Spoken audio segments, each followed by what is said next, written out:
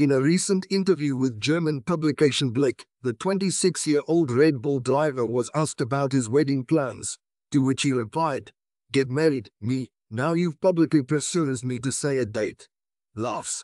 "I don't know, time will tell. At the moment I'm very happy with Kelly, but personally I don't have a timetable for when I'll get down on one knee in front of her. It's all supposed to happen spontaneously." When asked if he would be married before retiring from F1, Verstappen reiterated his stance on the matter. "Like I said, I don't know. The right day will come when we feel like we can put our relationship on paper."